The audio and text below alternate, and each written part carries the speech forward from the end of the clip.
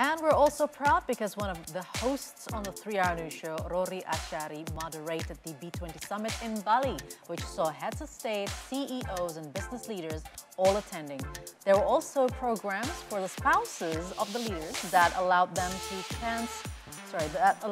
the chance to see and enjoy Indonesian culture, including crafts, cuisines, and music. And we are also proud of this moment as well because the host for these programs was none other than one of our very own producers. Yay! It seems like Paul can't wait until you interview this very own source of ours today. Well, when else are we going to be able to drag her in front of the camera, when right? else? Exactly. Lovely pictures from the occasion. Look at her. Here. This is a bit of a teaser as to who we're going to be having a conversation with up next. That's right. And she looks so tremendously beautiful when I saw her postings on Instagram and how she met with a lot of wives or spouses of the heads of states and also the First Lady Iriana herself. Let's dig more about the event and her experience. We now have Noni Putri in the studio. Hello, Noni. Well, she's always in the studio, but now she's actually in front of the camera. Yes. Usually she's in the control room. Exactly. Usually she's right here in our ears. That's right. Thank you for having me, Paul and Ali. All right. So everyone, so today. So tell us, how did you get chosen to be the MC? I know, right? Such an experience. Tell us. It's, well, a few weeks before, I got called by the State of Secretariat, and then they said, hey, we're going to put your names on the list for the G20 spouse program. And I was like, oh, well, okay. We have a lot of other names, I believe. No, I think we want to choose you. At the first place, they already said that. But I said, okay. And then a few weeks later, and then suddenly they said, you know what? You fit the profile. Your track record is you've been emceeing in several countries. When I was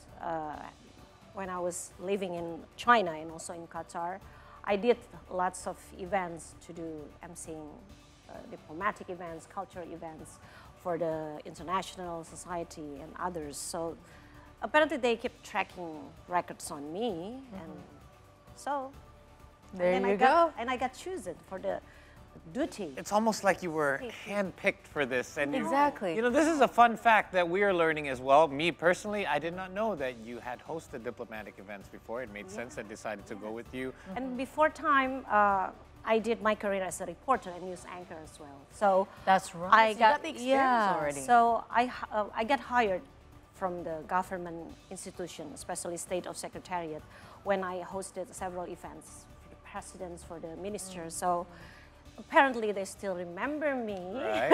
But this has been a long time. And the foreign minister as well. Did you have like a long pause until you get this job? Well, I did. How did it feel? Diplomatic events, my last diplomatic event in Qatar was in 2020, I believe. I lived Qatar until 2019, and they hired me again, so I have to... So they brought you all the way back? Yeah. Wow. Okay. Because they insist I have to be the host for this cultural international event at a time with the tourism minister in Qatar. So I went back again to Qatar in 2020. That's the last event that I hosted. That's almost 3 years ago. Yeah, 2 years ago. That's my last. It seems like you must have done a great job because other's you wouldn't have left such a lasting impression of all these people. But let's get right into the event. So the event itself was strictly for the spouses. Can you tell us a little bit about what took place during the event, first of all, and what was your role in it? Okay, so my duty was in the receptions. Okay, in the reception. So when Ibu Negara, Mrs. Iriani, Madam Iriana has to, the spouse came, and then Madam Iriana greeted them, and then they'll be brought in holding rooms. That is my position in holding room. So you're next to yeah. So I greeted them, and then after that, there's some crafters, Tandon crafters, local crafters, and then there's batik crafters, there's woven crafters, and then they will see.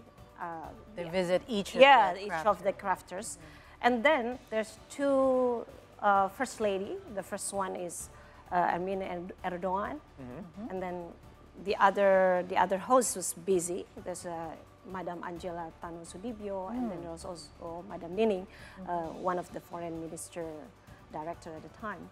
And then suddenly I have to cover their duty to chat with the Amin Erdogan as well, and then Madam Kim Kon-hee as well. So suddenly a lot of impromptu moments become the host, not just an MC. Well, this and then I introduced the batik, and I introduced it. It was this like rare opportunity for me as well. Rare. I know, but there's no picture of it. That's well, I thought you saw some pictures. Well, yeah. I mean, but this is a private, intimate. They don't want. They don't want there to be. Because that's the parts when Madam Iriana, greeted them, and then speech. That's the part. So perhaps you more should like ask diplomatic. one of the spouses to take pictures. Yeah. So this is all the first ladies of like countries. Some of the most major countries. What did that feel like? Were you nervous? Well, actually, I felt like it's the same thing with other diplomatic events that I hosted before. So maybe the pressure, usually the ambassador who presses me, or some, the local government who, put some pressure whenever I did some events in China, in Beijing, Shanghai, and Qatar. But this time it felt different because everyone's so tense, and I was like, everyone was tense. But how so tense? Because maybe the arrival of the first ladies and the spouse, it's not precise. I thought the Spain was going to be the first, right? And the then suddenly, the dynamic. Okay, the Spain is the first, and then the second one is supposed to be Korean, for example. But then it's Japan, the first lady of Japan who arrived, something like that. So maybe the protocols that makes us tense because it's uncertainty, and the different times, like 2 minutes to arrive, 3 minutes to arrive. So it's very hard to time it. Like I noticed that through the arrival of the actual G20 summit itself, when the world leaders arrived, I mean that had to be done in such a timely fashion. But that means that tracks all the way back to the hotel and wherever they're at. So it's also different because it's in Bali and there's like so many important events at the same time, right? Yeah. And usually if they receive the guests in the palace, it's different, right? Okay. This is in a hotel, in a 5-star hotel, of course, but still, the streets, and then you don't know what's going on in the head, maybe, even though the street is clear, the protocols. Well, I'm wondering though. I mean, of course, there's a pressure from the ambassadors you mentioned, and you're carrying this big role as an MC with the spouses of leaders of the world, right? Yeah. So, how did it feel, and also what kind of target, if you have like a personal target instead of only being an MC and welcoming them? Is there any specific accomplishments? I felt like usually both. I think I had 3 ambassadors before that assigned me as emceeing when I was in China, Beijing, Shanghai, and then in Qatar. Most ambassadors felt like I have to represent the country. Yeah, of course. And then I have to represent the Indonesian ladies as well. And then the target is, of course, they have to know more about Indonesia. I think it's the same thing, like because we are in abroad or we are in front of international audience, so you are the ambassador. Yeah. You become the ambassador. I become the ambassador in the States, right? Yes, that definitely. Now, some of this stuff we'll be able to see through images and videos. Yeah. But tell us something that we're not going to be able Behind to know. the scenes. What was it like? What did you talk about when you first ran into the First Lady? Well, I was so nervous. I felt nervous when I met Madam Iriana. I would have loved to be there because I never see you nervous. So go ahead. But at the time, I felt nervous because Madam Iriana already arrived, and how about the other First Ladies? What time they will arrive? Something about time management in my mind. And then I greeted them to Madam Iriana, and I was so scared that I made a wrong impression or wrong, sentence or anything else. But it turned out Madam Iriana is so kind, so elegant, so beautiful. And what did you guys talk about? And she said to me a few times, she kept saying, "Thank you, Mbak Noni, thank you, Mbak Noni, thank you, Mbak Noni." Wow. And I was like, so she was impressed as well. Like one time is enough, and she kept saying just that. One time and a selfie will do that. And I was so touched, by her kindness and I can feel the First Lady aura in her, right? And this is the first time I saw her personally because I don't think Madam Iriana appeared in many occasions and talking so much. So this is the first time that you For met me, her? yeah, that's why, to communicate with her. And then she mentioned my name, and then after that, can I have take a picture with you? And she said yes, and I was like, wow, gonna keep that one. Gotta put that one in the frame. What about the other first ladies? I mean, I can't, because it's very restricted. There's not so much camera because it's supposed to be intimate session. Right? Okay.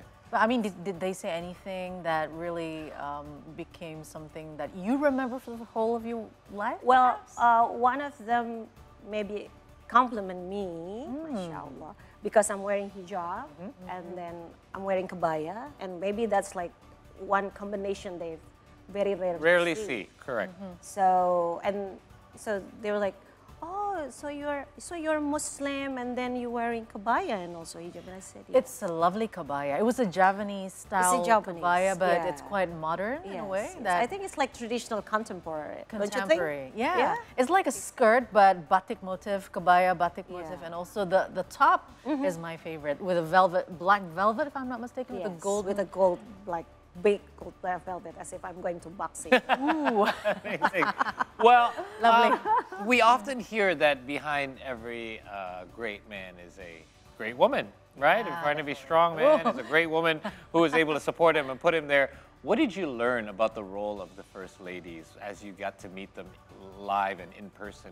What more did you learn about them from other than what we see on the surface, that kind of shows you that, hey, it is not just a one-person job. As president, it's very important that their spouses are supportive. We saw that when President Joko visited Ukraine and Russia. Who was there? It was the First Lady. That's true. Tell me about your impressions when you got to meet this First Lady. What I learned about my meeting with Madam Iriana, and she keeps say, thank you, thank you, thank you. And I can see the sincerity, right? That's the first one. And then the second one, the elegance, the gentleness, and then I used to learn that, being a bright person means like sometimes you have to wear some bright costumes, when we are in the industry. I used to learn that there's a several outfit that sometimes give you to light up your appearance, right? Which is usually bright colors. But somehow what I saw in... She doesn't need that. I know, right? She wore, and all the First Lady, wore a very basic and simple colors like white and then nude, and it just brings them more beauty, right? So simplicity gives them more beauty. I have a question, I'm wearing. There you go, and you look like a First Lady yourself. You look like a First Lady. And my dear wardrobe, Looks like you learned a few things. I know. But it's a question of everybody, especially the women, when they saw the First Lady of South Korea. What kind of skincare do they have? That was about that? a bit viral, isn't it? Right? I was having a goosebump, and I was like, oh my She's a 50-year-old lady. Yeah, I thought she was like 35 years old. Yeah. Okay, so now even though we didn't get to be there, we're gonna now have a look at some clips, some highlights here from your experience. Let's have a look. That's and you could Madam talk us through this? That's Madam Ermin Erdogan when she arrived. See, like, because the other host is Madam Angela Tanusudibio. She's greeting the First Lady of Spain. So you were basically the host of the event. Yes, and after this clip, I came to her because they don't know the explanation of the woven. So you approach them and explain. Here you go. I said sorry to Madam Angela Tano. I said to her, like, I'm sorry I have to step in because I'm just reading the situation, just like. But were there any circumstances that the committee told you shouldn't do this? Yes, you cannot do that. The do's and don'ts. After this moment, my next spot is in a photo shoot spot. Okay. And I can't near them. Okay, you're not. And then after that, there's a decoupage parts when I also do some opening there. I did some opening there. I cannot be. I looking to all the First Lady, and they having difficulties, to do the decoupage thing. Right. And I just want to help, As what a producer. Same ladies, I was like, hey, you want to help? Noni, come on, please. No, you don't get too You're close. Not allowed to. I'm not allowed. All right, for security purposes, that's understandable. And the First Lady of South Korea, the one that you asked me, she's so beautiful, and I agree with all the netizens said that she's so pretty, and she's just like a Korean drama artists that we used to saw, right? We used to see in the drama. Yeah. It's really beautiful, and it comes to my surprise. This is 52. Yeah. And I say like, okay, I have to start skipping. We have to make frequent visits to South Korea. So, what would be the one most valuable moment or a part of this experience that you will have taken from all of this?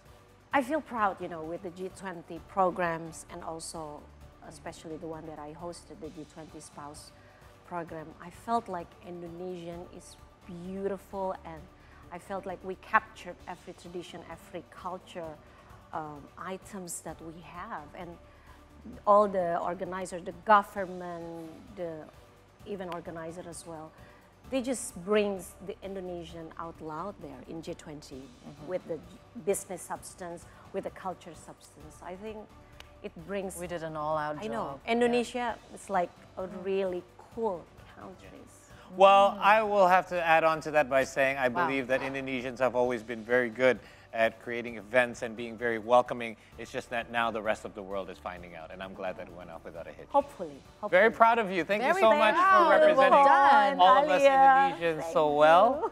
You're a very lucky person, and I'm sure you'll be invited back soon to other... Oh, maybe she will become the first lady one day. 2023? I will let Mr. Narendra Modi know that. Maybe he needs an MC as well.